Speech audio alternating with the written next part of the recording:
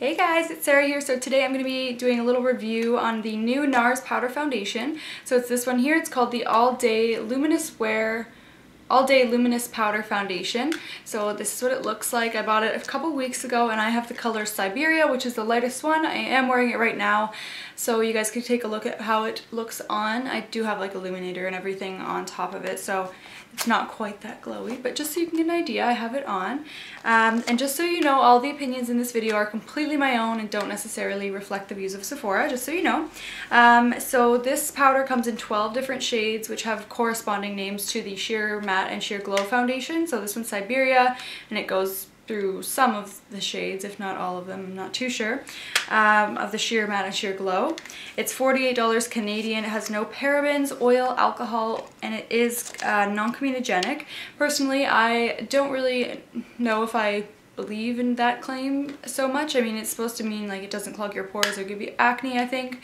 But I feel like that doesn't really, I don't know. Personally, I think claims like that don't really mean as much. I think makeup is so like trial and error sort of thing, but I don't know. Let me know what your experience is with that, if you've had any good ones or bad ones. So this is supposed to have 12-hour wear. It's supposed to be a velvety medium coverage.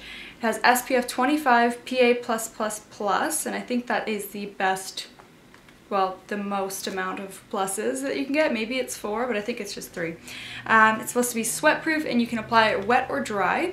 So basically, I know that I have said in the past that I hate powder, and that's kind of true, but there's several that I can love and live with, and Nars has been a brand that I really love for their powder foundations because I find them so soft and smooth. They don't dry you out or like settle into the fine lines and cracks of your skin.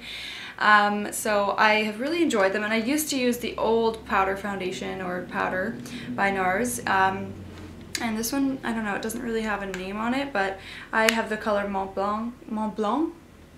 My friend always says that I pronounce that wrong. I'm like, ooh, I'm Canadian, I should be saying French stuff right. But anyways, so yes, I have this one. I've had it for a while, and I really did love this one. As you can see, I've almost used it all up. It's a little dark for me right now.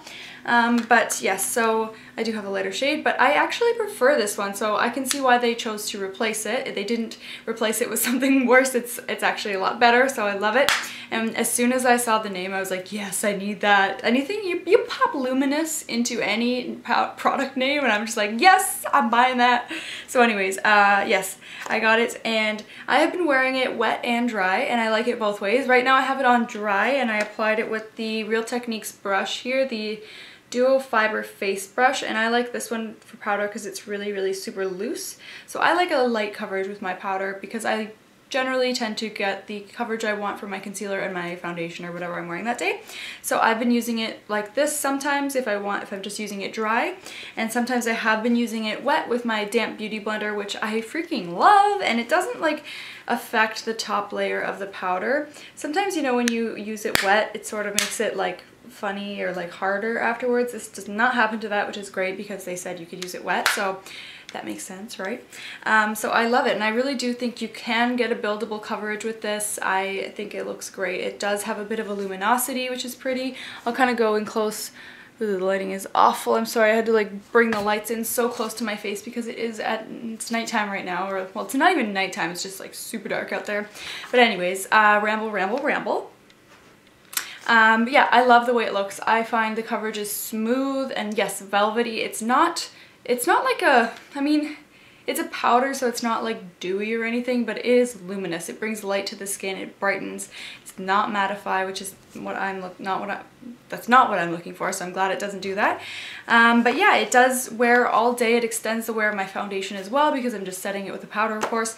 So I'd say that 12-hour wear is definitely accurate. I love it. I would buy it again, and I have been enjoying this powder a lot. And compared to the old packaging, I much prefer this one. It's so much more like purse friendly and small, so I really like that. And they have the exact same amount of product inside of them, so yeah, why not make it smaller and cuter, right? I feel like they have been nailing their packaging lately. I just love it. And the lipstick that they launched, ugh, yes, I love it. I love Nars. Nars is my favorite brand right now. Yep. It used to be Tarte, but now I'm all about Nars. You can't mess with the Nars, okay? So I give this a 5 out of 5. There's really nothing that I don't like about it, I don't think. I like the way it's nice and light, long wearing, brightens and brings light to the skin, I'm down for it. Alright, well I hope that helps. I hope you guys will try it out if you want that kind of a look. Thank you so much for watching. Please follow me on Facebook and Instagram at SkellsMakeup, exactly the same way it's spelled down below. Mwah! And have a great day. Comment, like, subscribe!